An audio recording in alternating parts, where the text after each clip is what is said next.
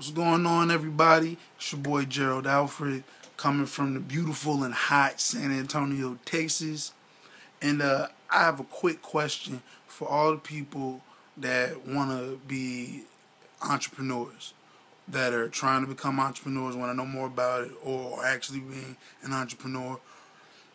Do you really have the fortitude to own your own business?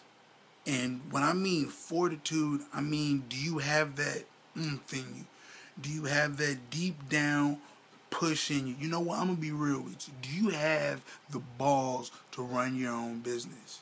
Because it takes some balls to run your own business. Because one, you are now your own boss. There's nobody there to instruct you. It sounds great, but there's nobody, there's no one there to train you. You have to train yourself. That means you need to set yourself up with a schedule so you can educate yourself, implement what you're learning. That means do it. Sorry, I understand some people don't understand that. But implement what you're learning and actually make that happen.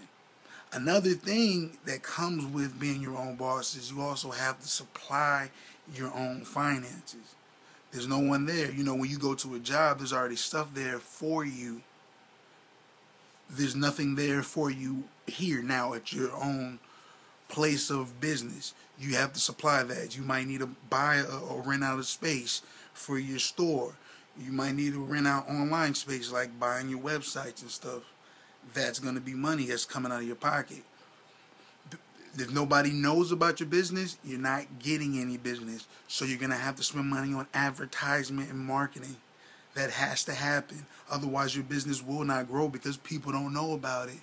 Or they might see it, but they're not going to stop because they haven't heard about it and they don't know about it. There's only a few people who like to just go out, step out of their box and say, hey, let me try this. But if you have the advertisements right, you will get business. Think about McDonald's, their slogans, loving it. They have the jingles, they have stuff like that. Walmart, what they're all about. You see them everywhere. You see their commercials, their smiley face, and they're supposed to save you money. I'm not going to lie, they do save you money. I shop at Walmart all the time. But advertisements, you have to pay for it. I mean, you can do all the free advertisements that you want, but that's also, you are your own boss, and unless you have people that are willing to work for you for free, you're going to be doing that by yourself, or you're going to have to still finance your workers, which is another thing, which will be your third thing, is you have to finance workers. You're going to be doing a lot of it yourself at the beginning, but people don't work for free. So you're going to have to hire workers. And if you're online, you're going to have to pay for things that will get you better business and that will work for you. You're gonna need things to work for you. Otherwise, you will be spending countless and countless hours doing that, breathing hard, going through it. And it's definitely possible, but people who are using their money to finance the strategies and the plans that need to be put out, they're going to be doing a lot better than you. And I don't know, I have a thing about competition, but people doing better than me, there's always going to be people doing better than you. But it makes me drive harder. It gives me more drive. It gives me more push to work harder and get out there and make it happen.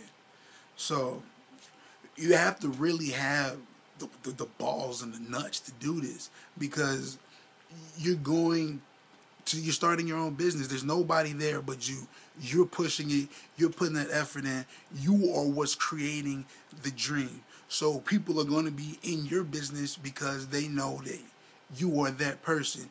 They see that you have that determination, that vision to make that happen. So they will take their livelihood, because most people's jobs, they're there. You're there most of your time.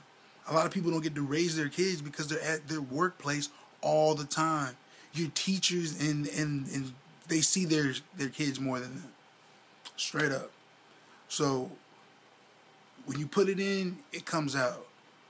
I'm not saying that entrepreneurship is like growl and stress, but really you have to put in the blood, sweat, and tears to set that foundation. Once your foundation is good, then you're easy sailing, you're rowboating and backstroking.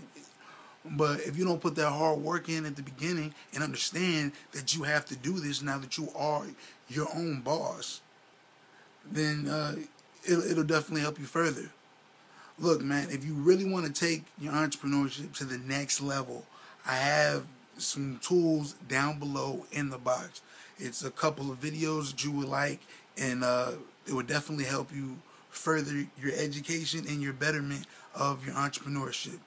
It'll definitely put some money in your pocket as well. So click on the link below and learn to become a better entrepreneur.